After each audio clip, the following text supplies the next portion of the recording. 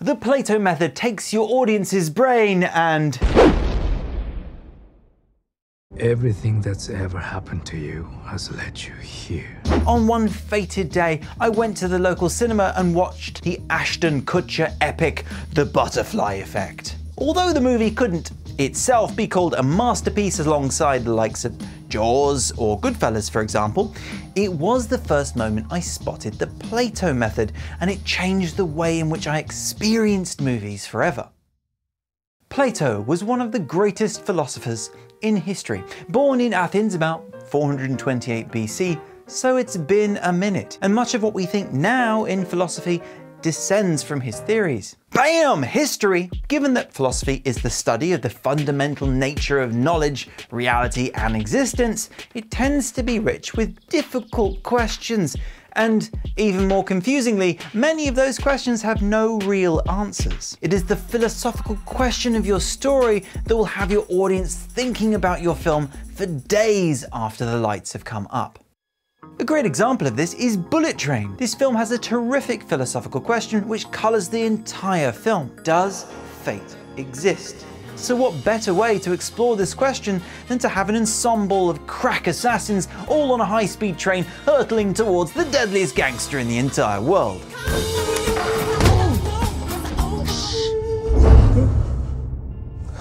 To start off, we meet an assassin with the code name Ladybug, which literally means good luck in many cultures around the world, and luck is defined as success or failure brought about by chance rather than one's own actions.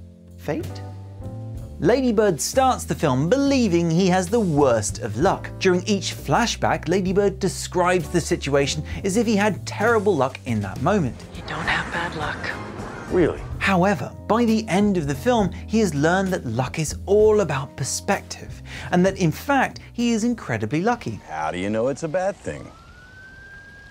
Huh? So David has shown us his opinion, but that can come across very preachy if there is no balance. He has avoided this by having other characters in secondary plots, each exploring their own perspective on the question, does fate exist? Therefore, in Bullet Train, we have the old man who believes entirely that he is fated to meet the White Death again to get his revenge. Our paths were destined to return to each other. You have the prince who believes she is always lucky. I knew my luck would rub off on you.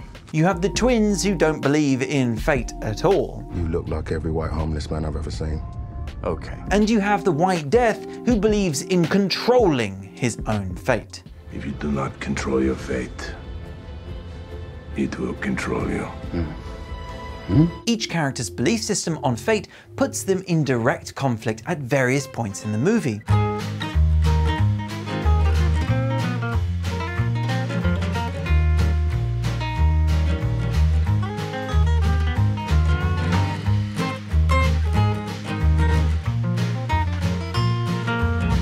Fate?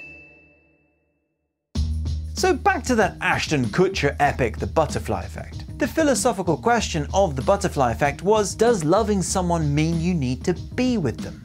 This question rocked me to my core, as it was the first time I saw the idea of love conveyed through this question, and, well, spoiler alert, Ashton Kutcher realizes that the only way to protect the woman he loves is to push her away.